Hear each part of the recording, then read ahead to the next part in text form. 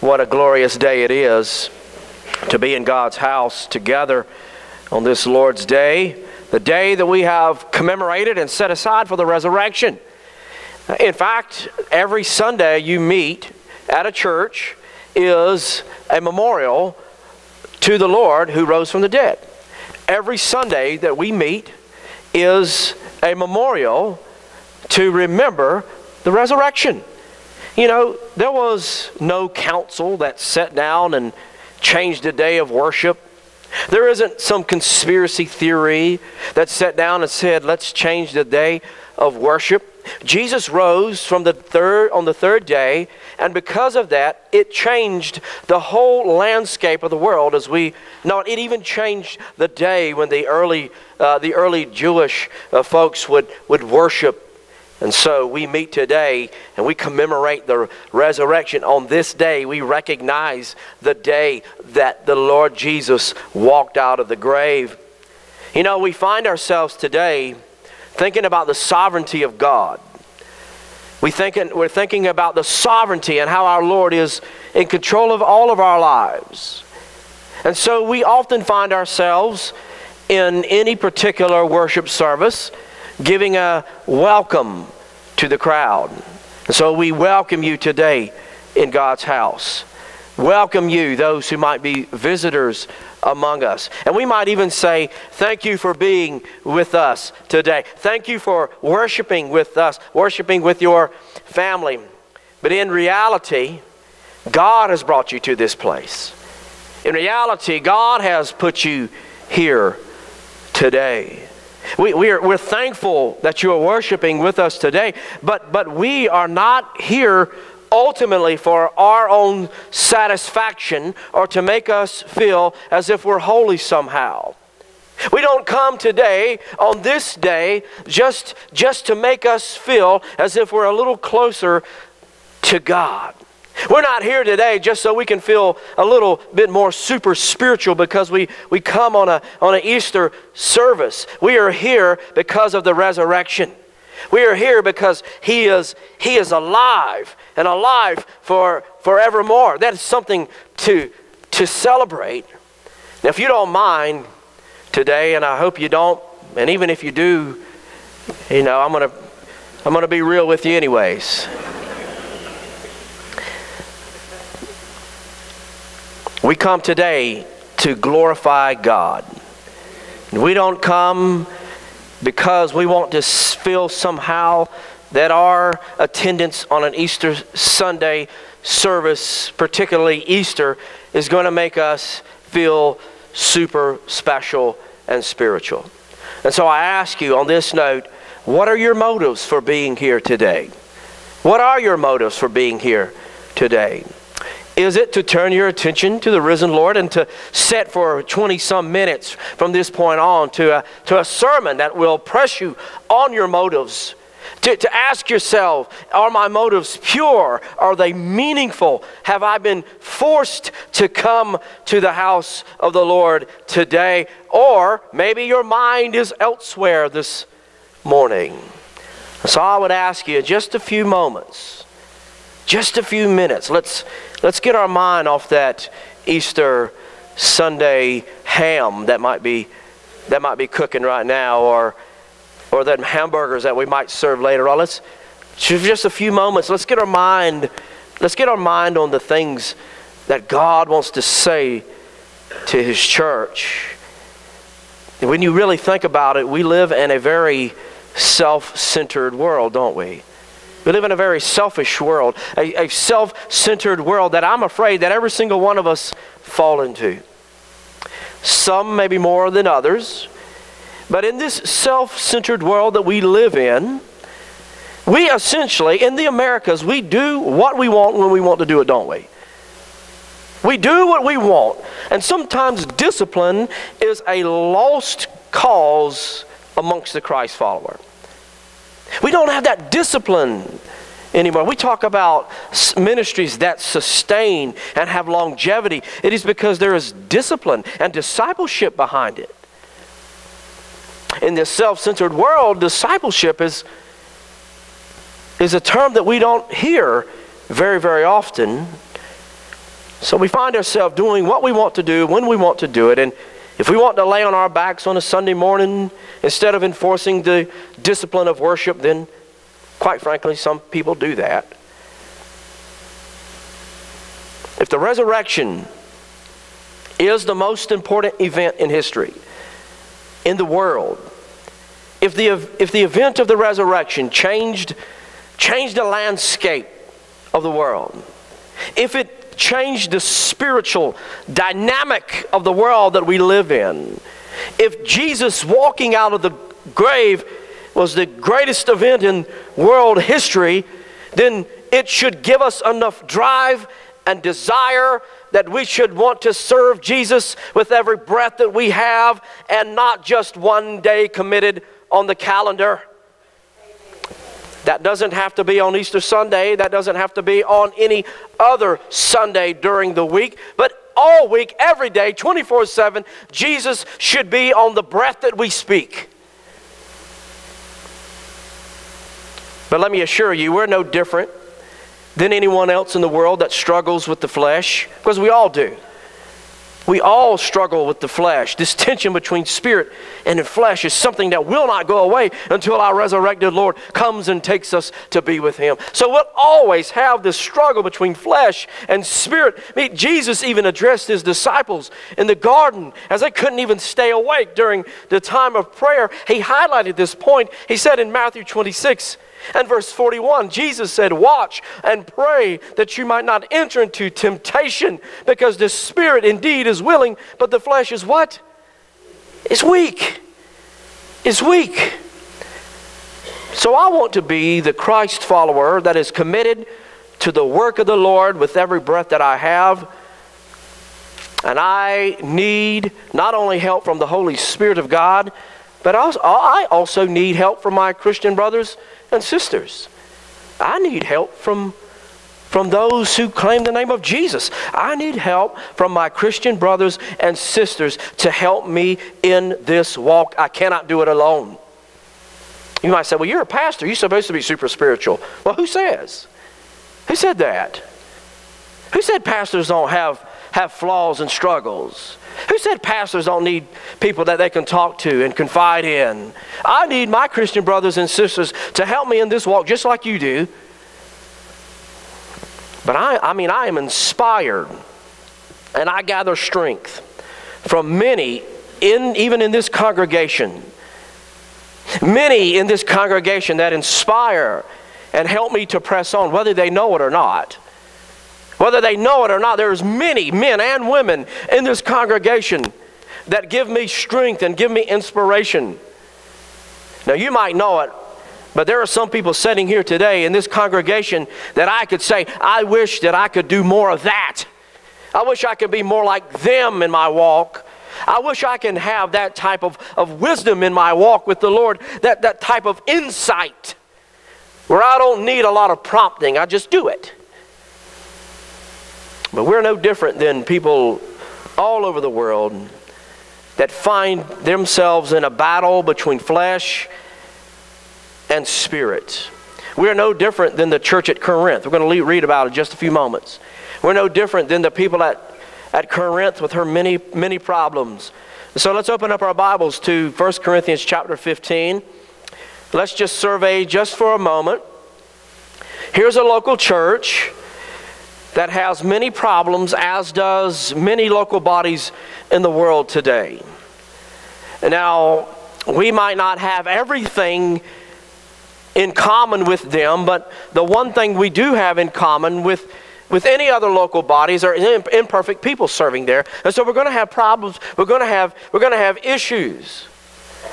I think of American churches in terms of struggles, and American churches don't so much struggle with the materialistic things. Their struggle with materialism is how to not make them an idol.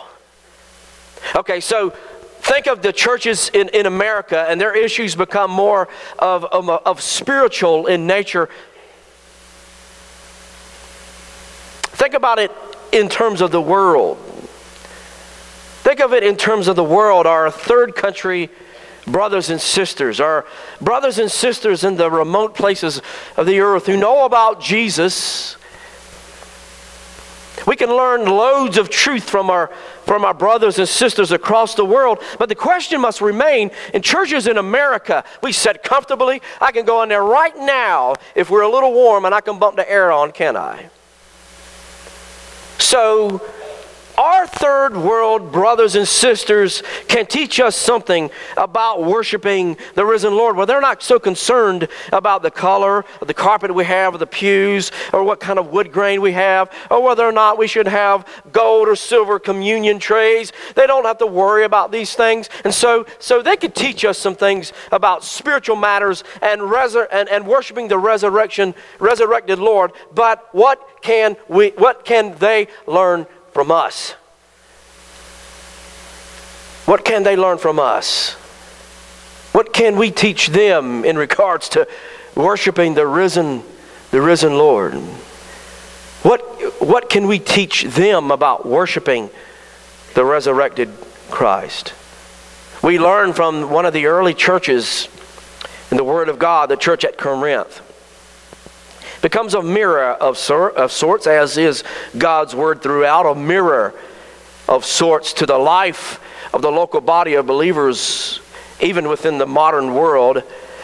With our Bibles in hand, let's turn to the book of 1 Corinthians. Here's a church that had many problems and many issues. There was embedded in the church at Corinth an incestuous affair. There was a lack of church discipline. Hear me, lack of church discipline. There were those that were abusing the Lord's Supper, not reflecting rightly on the elements of the Lord's Supper. There were those that were highlighting certain spiritual gifts over others, as to say, if you don't have these gifts, then you're not super spiritual. There was power plays within the church. Who's going to have more power? Is it this one or is it that one? Now, at this point, you should say, that sounds very familiar to American churches, doesn't it? Now, there were those that were having a difficult time reconciling the resurrection with their strong Greek influence that sees this body that you carry around as a bad or an evil thing. And to really truly be free is to be free of this body, in their Greek way of thinking. You shed the body, you're truly free.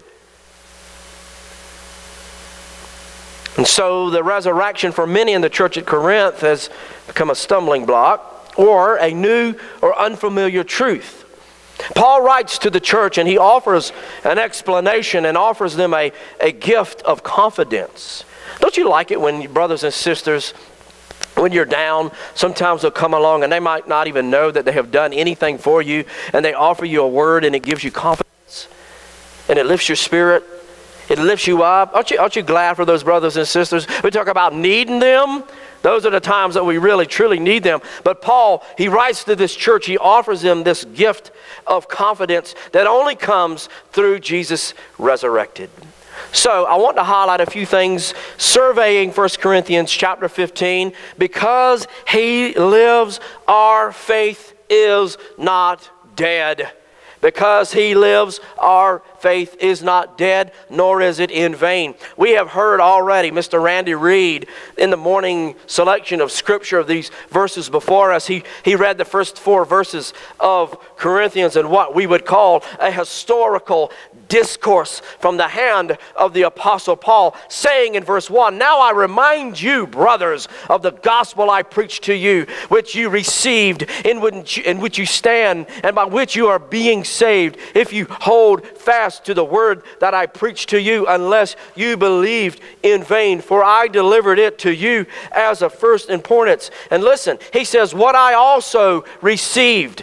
Paul was given the gospel by some faithful disciples. The gospel was passed to Paul, and so Paul passed the gospel on, and so forth and so on. He said that Christ died for our sins in accordance with the Scripture. Jesus said that he would die and rise again, didn't he? For that he was buried, that he was raised on the 3rd day in accordance with the Scriptures. Is the resurrection real? Does the resurrection have power? The question on the table to answer the veracity of the resurrection is yes, emphatically, it is real. There is power. Nothing else matters in our life if Jesus is not risen from the dead. The dead are raised, but only because of the resurrection. Without Christ walking out of the grave, we are lost and we are still in our sins. We might as well close our Bibles, put our hymn books back where they belong, close the doors, go home and never come back, and just live some type of hedonistic life if Christ not be alive. A dead Savior is not a Savior at all. A dead Savior is not a Savior. He's just like Muhammad in the grave. He's just like Confucius or any other world cult that has come onto the scene and has led people astray. He would be just like any other dead religious figure today that is rotting in the grave. But he's not there. He's alive, alive forevermore. Without the bodily, historical resurrection, we're all still lost. If there is no resurrection of the dead, Paul says, then not even Christ has been raised. And if Christ has not been raised, then our preaching is in vain, and your faith is in vain as well. So let's go home. If He's not real, our faith becomes futile if Jesus is not risen. Paul spends a lot of time highlighting the risen Lord and dispelling any myths that might be circulating. Paul is defending historical bodily resurrection, and he says this, that the last enemy to be destroyed is death. The last enemy to be destroyed will be death. Ultimately, sin has been wrapped up in victory. Jesus has defeated sin. And the last enemy, it says, is death. And so because Jesus lives, we live. And our faith is not in vain. Because Jesus lives, we might live and we might reign with Him forever. Have you ever thought about what is coming because of the resurrection? Have you ever thought about what the future might hold because He's alive? I think of the future and our future resurrection and the truth that we get to spend eternity with Christ and we get to worship Him forever. You tried to think about what that might be like? Have you ever thought about what that might look like as we are face to face with Jesus? One of the issues at the church at Corinth, and also what you'll find in the church of Thessalonica, you'll find that there was misconceptions over what happened to those who we love, who have gone on to be with the Lord. And so Paul would say, "I would not have you ignorant, brethren." And then he explains what happens at the moment of death, when the body that is raised in corruption is planted and then risen in an incorruptible status through Christ. So there was this misconception. What happens to our loved ones who died and go on before us? For those Christ followers, they have been planted in the earth like an acorn, and be risen in this powerful, incorruptible thing. For those Christ followers will one day be resurrected. But without the resurrection, there would be no, as the song says, graves bursting forth in glorious day. There would be none of that. But I often hear people say, and you might be one of them, and I often find myself saying this too, I cannot wait till I get to see my daddy in heaven. I cannot wait to see my loved ones in heaven. I'm with you. I mean, I can't wait to be able to see my dad. Look, my brother's here. I can't wait to be able to see my dad. My mother's here. I can't wait to see my grandfather and my grandmother who've gone on to be with the Lord. I can't wait for that day. I can't wait to see people who I've grown to love. In my church, my first church I ever pastored, a man by the name of Willie Frank. I cannot wait to see Willie Frank. And I've just compiled a list right here of people that I cannot wait to see when I get to heaven. Mr. Wilfred, Miss Mildred, Miss Cairo, NR, Mr. Joe, Laura Lily, HM, Bruce Sr., Mr. Tupper, Frankie, Ben and Hannah, Tucker, Betty Winslow, Vera Harrington, Kay and Pat, Patricia Pittman, Miss Ruby Revels. Man, I can't wait to see those people. And there's probably many more that I missed. Many more that I want to see when I get to to heaven. People that have impacted my life. Mr. Lomax McLean. I can't forget Mr. Lomax McLean. People that are worshiping Jesus right now on this list. People worshiping Jesus. But if seeing Jesus isn't the first thing on our list, then maybe heaven isn't for me. If seeing Jesus first, if Jesus doesn't supersede that list, then maybe my priorities are out of whack. Theologically thinking, the way that we're supposed to think doesn't always line up. Because theologically thinking, we sympathize waiting to see our loved ones, but realistically, according to God's word, at the moment of death, seeing Jesus will be all that matters. Now don't get me wrong, my finite mind right now wants to see my dad, wants to see my grandparents, wants to see those folks on that list who've gone on before me, who are worshiping and are pursuing Jesus forevermore. But Christ is all that matters. At the moment of death, nothing will matter except for seeing our Lord. But you also must know that you have to know Him to be able to pursue and to worship Him. You have to know Him. You have to know Him. You have to know the resurrected Lord. He has to have taken your sin upon Himself, or you'll never pursue Him forever. You'll never worship Him forever. So the question is Christ yours? Here's the question. You often hear it. Doesn't make it not true. So here's the question. If you died right now, would you see a resurrected and glorified Jesus?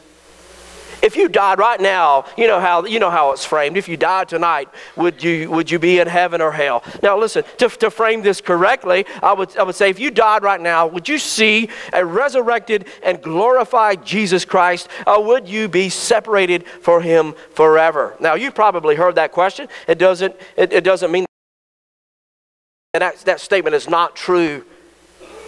Jesus didn't die on the cross a horrible death and rise again simply for a heavenly family reunion. He died so we might have union with Him first and foremost. Now, will I get to see my loved ones? I hope so. I'm sure we will. But will I get to worship Jesus with them? Yeah, sure. I know we will. But seeing Jesus Christ resurrected is first. And our faith is not dead because He is alive. Because He lives, we are also changed forever. Because He lives, we are changed forevermore. Paul spends a lot of time in chapter 15 highlighting the importance of Christ alive. And so now he applies this to the believers, saying, if Christ is not alive, then we are all perishing forever. We're all dead in our sins. Because He is risen, we will also have a resurrection body. He says in verse 35, but some will say, well, how are the dead raised? What kind of body do they come? You foolish person, Paul says, what you sow does not come to life unless it dies first. And what you sow is not the body that is to be, but a bare kernel, a seed, perhaps of wheat or some other grain. But God gives it a body as He has chosen. To each kind of its seed is its body. So Paul is speaking, of course, to people who are very keen on what it means to plant a seed and see it grow. Maybe he was talking to people who know what it meant to be in farming or agriculture, and saying what you plant in the ground will not come forth the same way. So what is buried in this corruptible, weak, frail body will be raised in a glorified body, seen fit by God to refashion. Paul likens the body to a seed planted into the ground. The seed is planted into the ground, and it sprouts forth out of that ground in due time, in perfect time. So the corruptible body, as Paul says, is planted in the ground and is risen as incorruptible. You must understand that as Paul is addressing his Corinthian audience, these people were embedded with a Greek philosophy. And as I already mentioned, this was a foreign concept to them. See, the body that you carried around, according to Greek philosophers, was a shell. This is evil because it is a materialistic thing, and to be free from the trappings of this flesh is truly to be free, because we drop, if you will, at a moment of death, this thing that's supposed to be evil and corrupt. But according to God's Word, what does it say about human beings? What does it say in Genesis 1 and 26? It says that we were created in the image of God.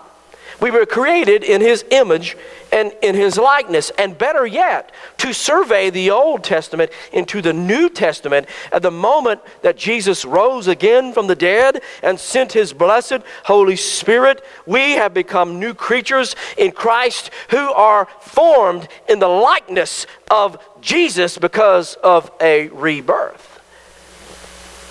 So what God started in the image of likeness in the garden has ultimately found its place in the resurrection of Christ.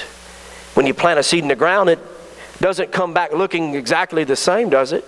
It comes back changed forever. The crop or the yield can be a thing of beauty when it springs forth. What is buried in this weak and frail and corruptible body will be risen in strength. When you go out to the graveyard, as we've done so early this morning, you remember a loved one that is in that grave.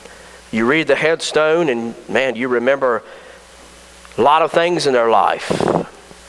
You remember, having dinner at their house or spending time together in the summer or the spring. The thing I remember about my father the most is the time that we would go fishing. A whole lot. But please know that that body is awaiting a grand resurrection when at once those bodies who are in Christ will receive what Paul says, an incorruptible body, built by God Himself. If in the beginning God created, in the beginning God said, if God creates at the very beginning humankind, then who's to say that God can't create and speak those bodies out of the grave and give them a glorified body simply by His Word? He will give us an incorruptible body fit to be in the presence and the glory of God forever. This frail and corruptible thing that we're carrying around right now, unless it is refashioned by God, will never be able to stand in the presence of our Creator without being consumed and utterly destroyed. Go back to the Exodus, Mount Sinai.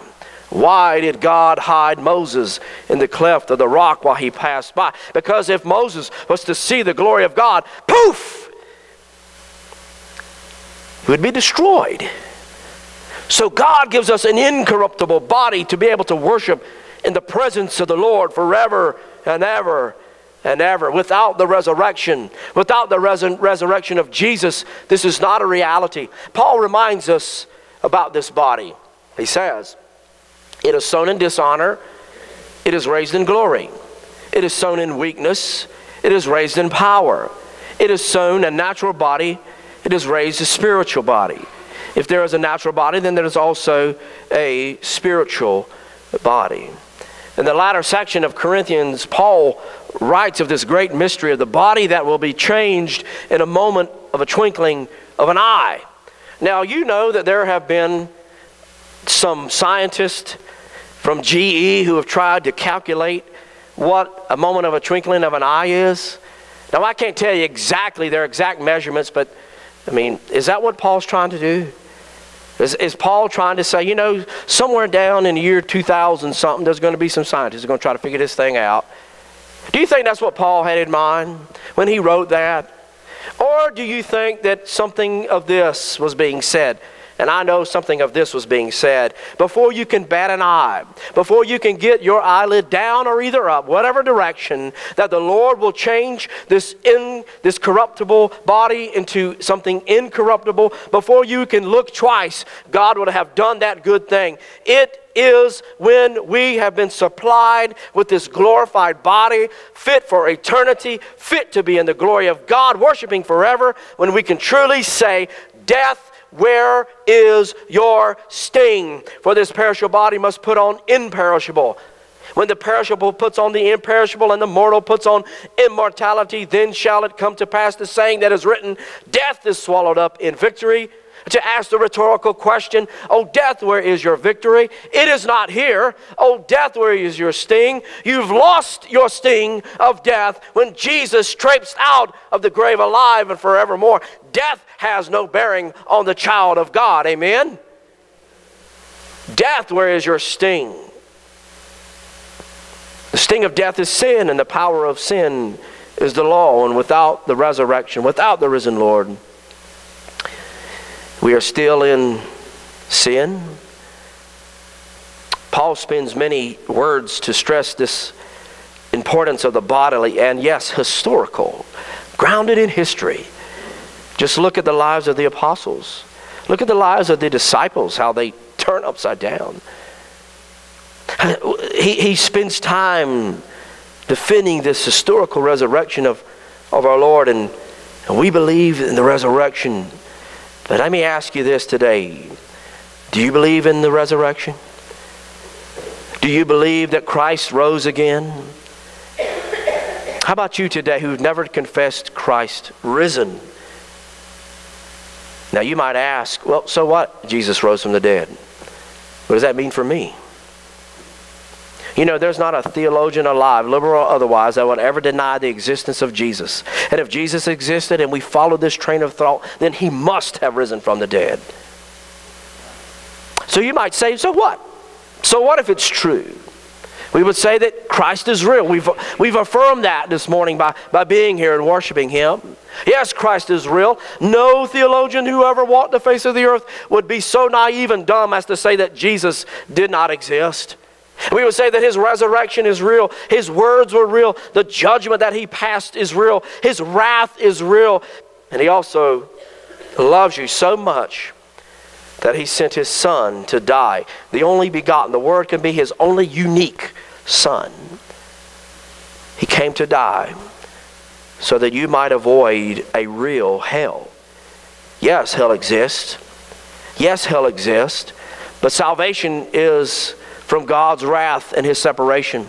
It is at the door. As A.J. Welch said in a little excerpt called Resurrection, Fact or Fiction. He says, as he starts where we all should start, Romans 10, verse 9. It says, if you confess with your mouth that Jesus is Lord and believe in your heart that God raised him from the dead, you will be saved. And so I challenge you to disprove the resurrection as so many have tried to do in the past and have failed. Not just a cursory search as those who are looking for a recipe for cookies, but a true and diligent study of the known information that we have. Take a few weeks to know for certain that you are correct. What else are you doing, he says? If it is false, then nothing matters. If it is true, then everything has meaning and purpose and value. And I say because of the resurrection, everything has meaning and purpose and value. Many have set out to disprove the resurrection of Christ and had the intellectual integrity to admit their mistake, but many, many more have not. We're here today about to take communion because he is alive. If Christ is not risen, let's just go ahead and put the communion trays. In fact, just leave them back there. Don't even empty them. If Christ is not alive, let's leave. Lock the doors. And let the cobwebs and the dust and the spiders take over. If Christ is not alive, let's just go home and do essentially what this flesh wants to do, if we're honest with ourselves. So the question is, have you believed in Christ, the risen Lord? Maybe you needed that reinforcement this morning that just assures you that your faith is real because he is alive. That reassurance because of the resurrection. You have been changed and are being changed. You're being conformed perpetually until Christ returns into the image of our Lord Jesus. What a wonderful truth that is. But it only happens if Christ is alive. So as we affirm that today, I'll ask you, is the resurrection true? Is the resurrection true? In this moment of contemplation on the elements of the Lord's Supper, I'm going to call the deacons forward to administer the elements of the Lord's table. If you guys would come forward and prepare to distribute the elements. I'm going to ask you, is the resurrection real? Is Christ alive? You know,